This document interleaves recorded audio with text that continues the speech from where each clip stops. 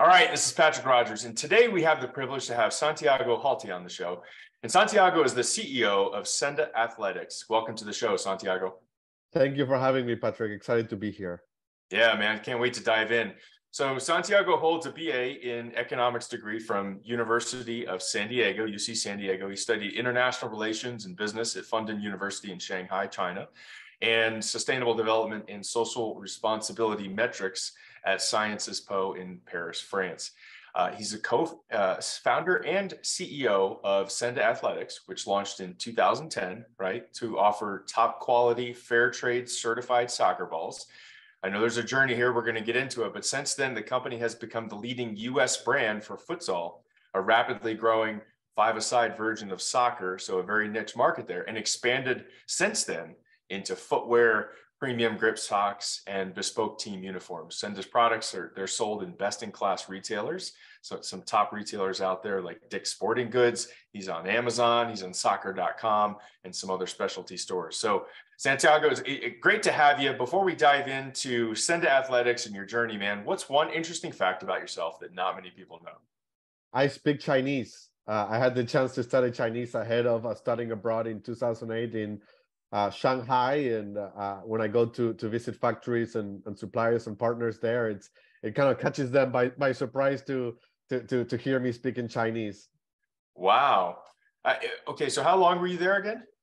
So I was in China one full year, all of 2008. It was a wonderful year because the Olympics were taking place in Beijing. So The world kind of came into one city. I had a chance to see Argentina, my home country, win the soccer tournament during the Olympics. I got to see the US Dream Team and meet people from all over the world and kind of see a very historic moment in China. And it was a wonderful year, really. That's so awesome, man. So did you learn Chinese in just that 1 year, or were you like studying before, studying after as well?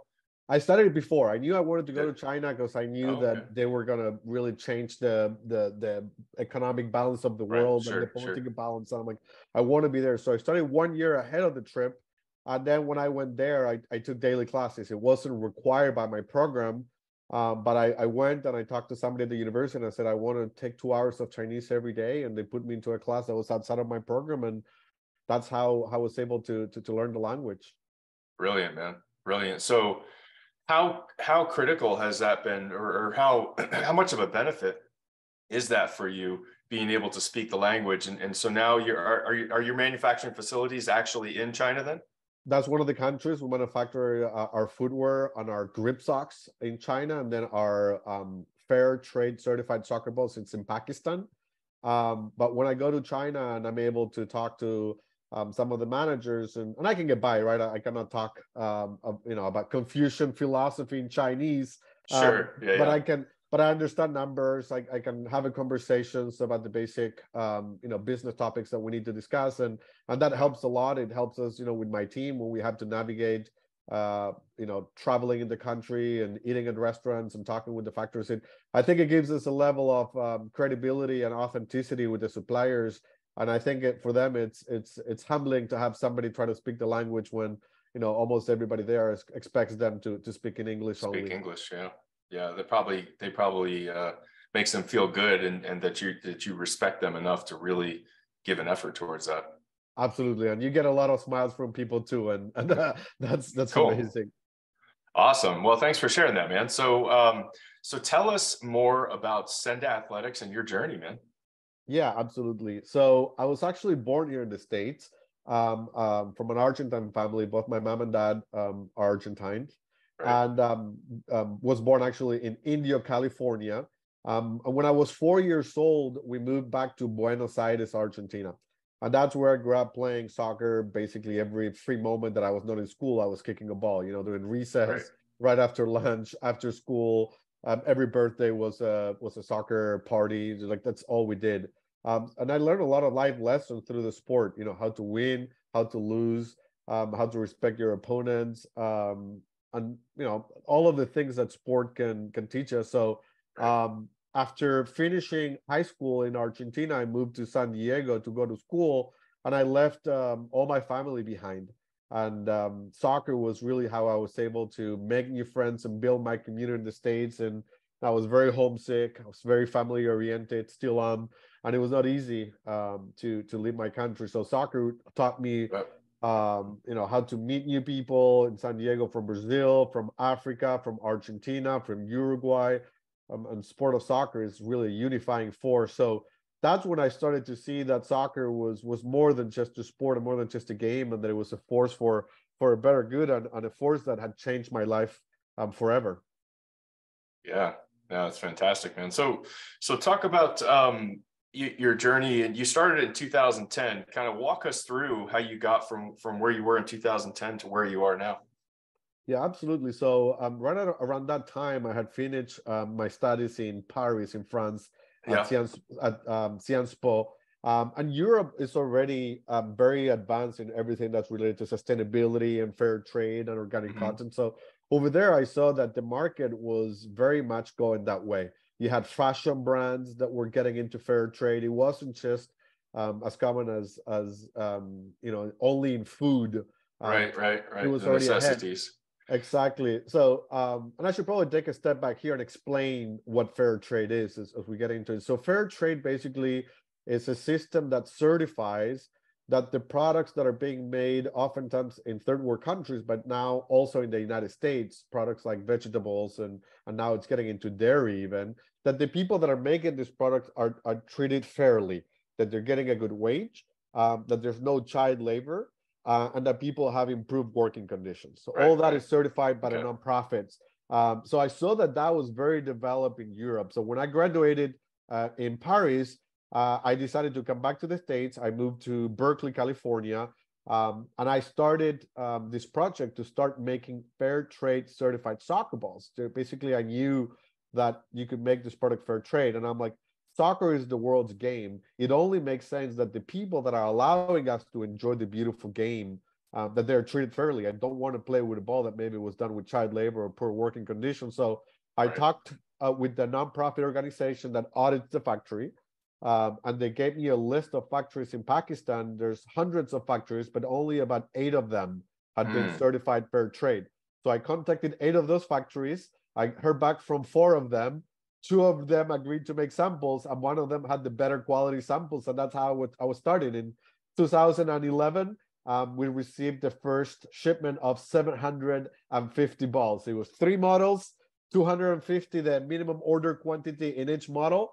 And that's how Senda was starting December of 2010, January of 2011. Yeah. Wow, man, that's awesome. And so I think you had said that when you first went after this, that just going after soccer in general was just way too wide, and you were not seeing the results you wanted to see. Absolutely, yeah, you're absolutely right.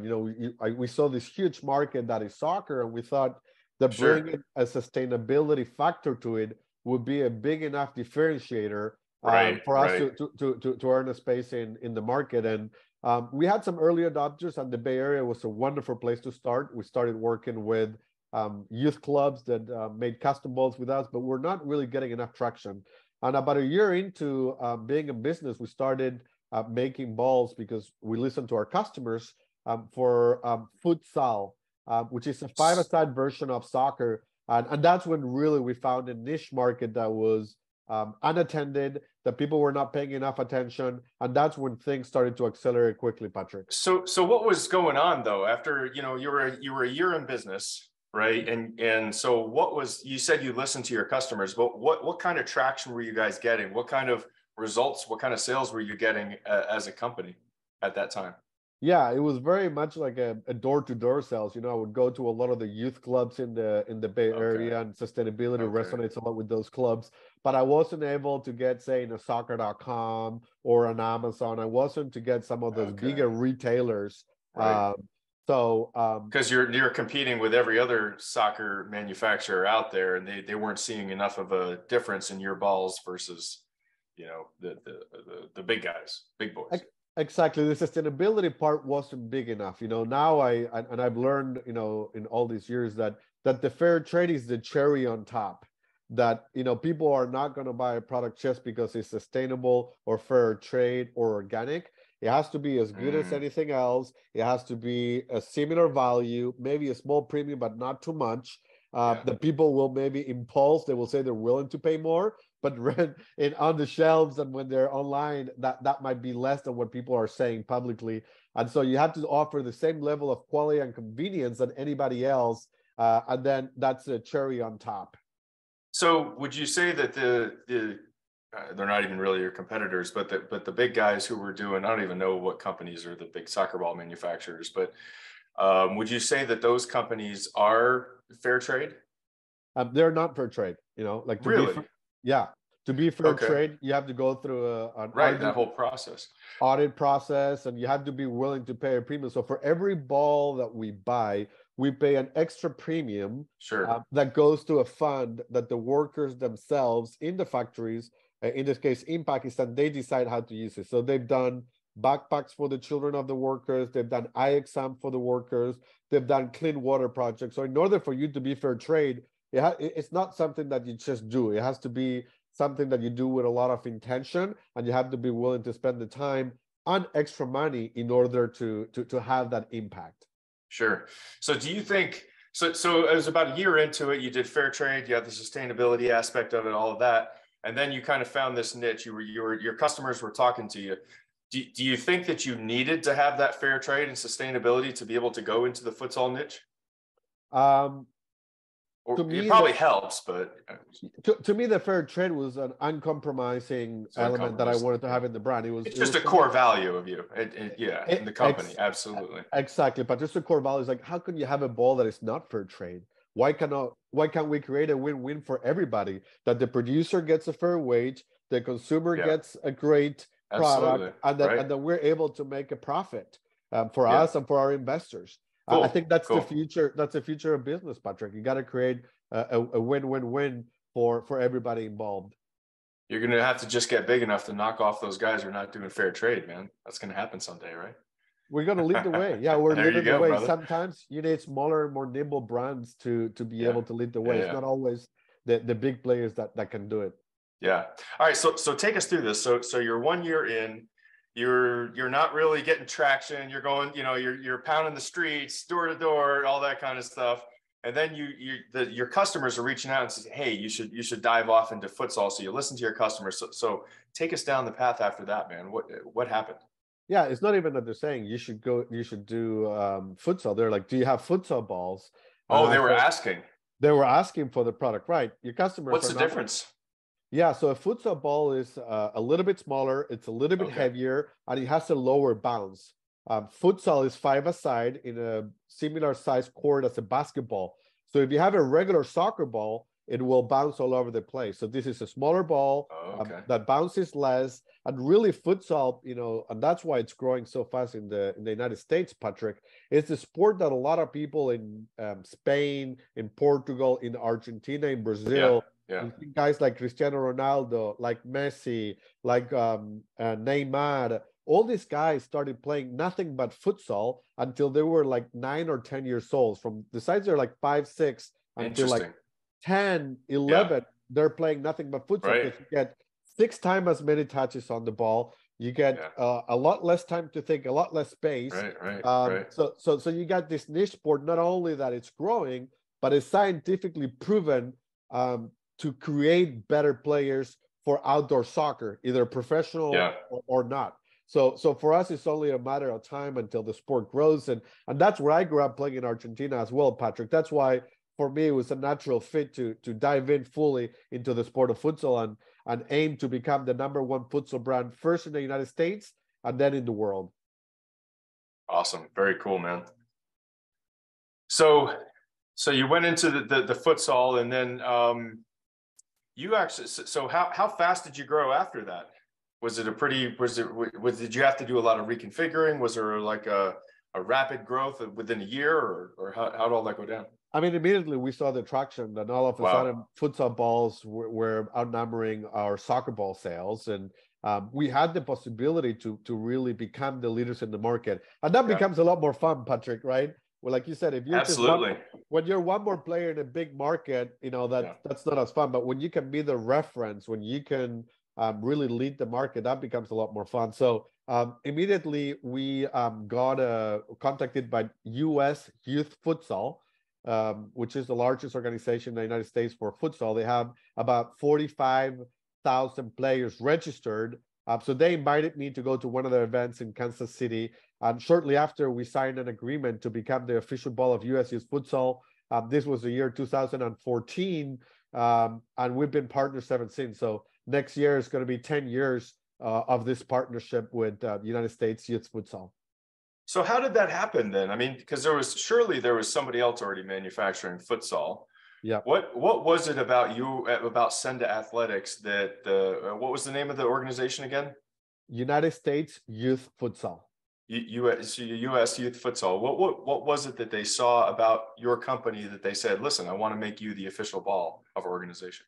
Our level of focus in the sport, right? They knew that we were a futsal first organization. Commitment to that.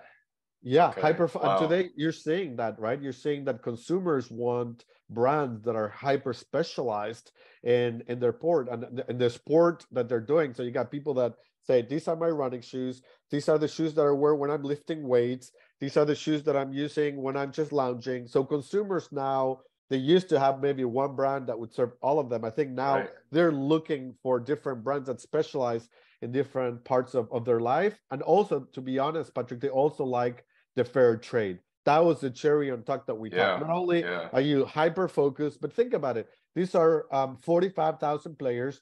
Most of these players are 6 to 18-year-olds.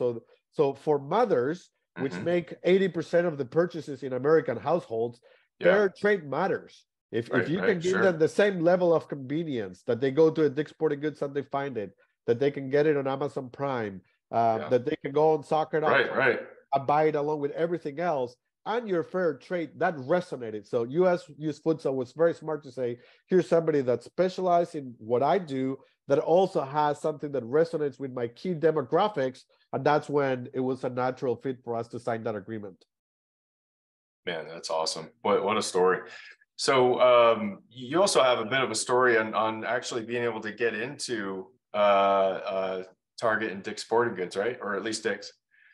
Yeah, both of them were very interesting stories. I'll start with Dick's Sporting Goods. Once we knew we had the traction and that we had value to give to them and that the consumers were looking for our products, I talked to people that had worked there, and one of them told me that their CEO at the time, Ed Stack, that he still read letters that were sent to the headquarters. So we went ahead and I wrote a letter and I sent product samples. And I wrote something to the effect of, dear Mr. Stack, it's my honor to write to you. I would like to let you know about futsal, this quickly growing sport in the United States. I think there's a growing number of consumers that are looking for this in your stores. And I would like to be able to be that brand. So it would be fantastic to connect with one of your buyers. And shortly after that, we were able to connect with their buyers. And about 9 months after that, we were selling on Dick's, both online and in stores. Man, that's crazy. A letter to the CEO that he actually read and then took action on it, and you ended up being in the stores. When did that happen, Santiago? That was in end of 2020, beginning of 2021. Wow, like right at middle of COVID.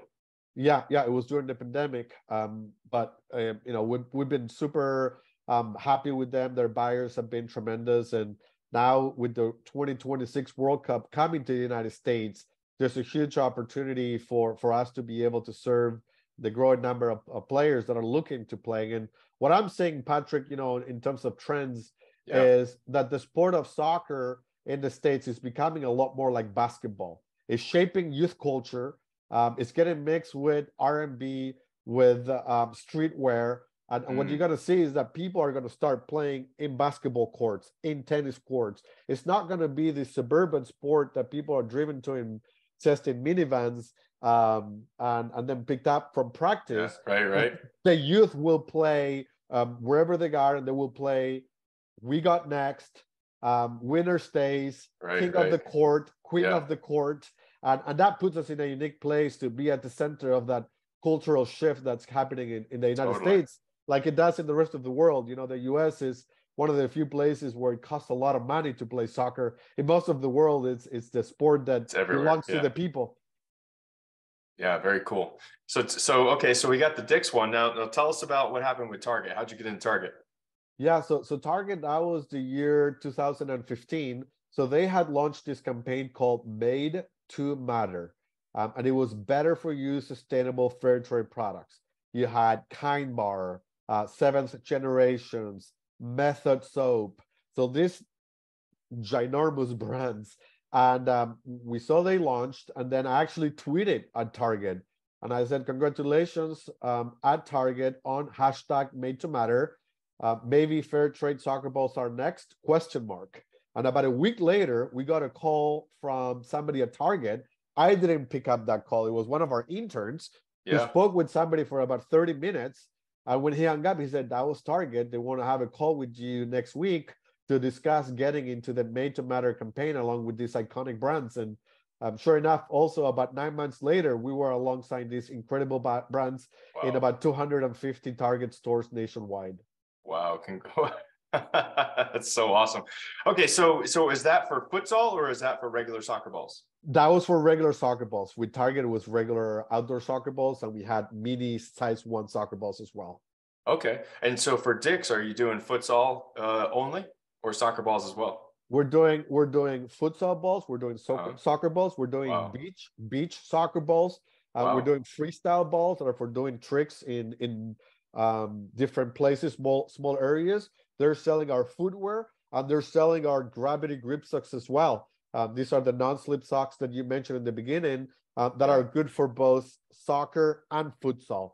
Got it. And we worked very hard with the team, and in the last World Cup final that my team Argentina won, in Look at this guy light up. I yeah, love it. in Qatar, we had Uh-huh. actually one of the star players, Alexis McAllister, number 20 for Argentina. He wore our grip socks in the FIFA Soccer World Cup final. Nice.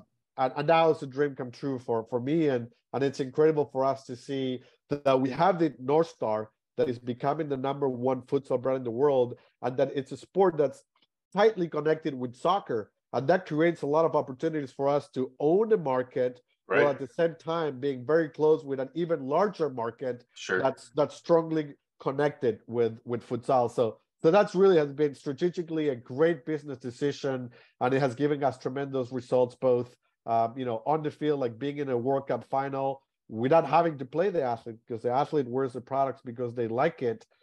To being able to translate some of that to increasing our sales in futsal as well.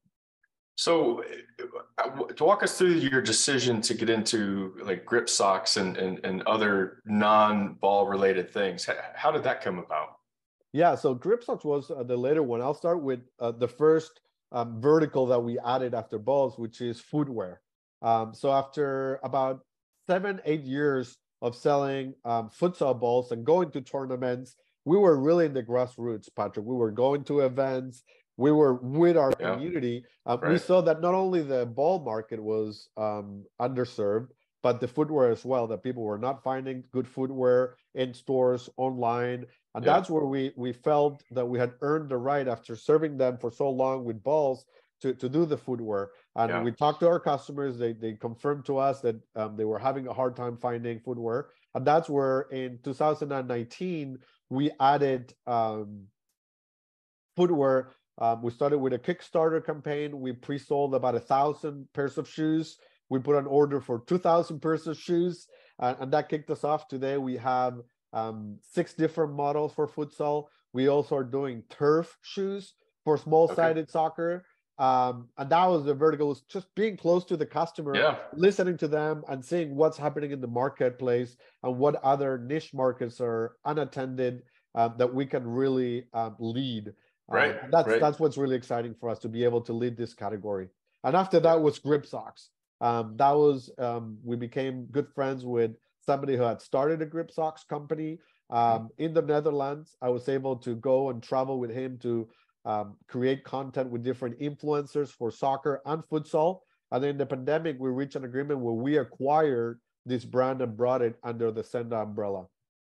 Wow. Yeah. Fantastic, man. So when we talked before, one of the things that you're most proud of as a CEO, you kind of talked about the team we built, and we got into the question I was asking, which I thought was really good. your answers anyways, is how you actually built that team. What are kind of some of your overarching concepts that have led you to build such an amazing team of people? We hire for culture.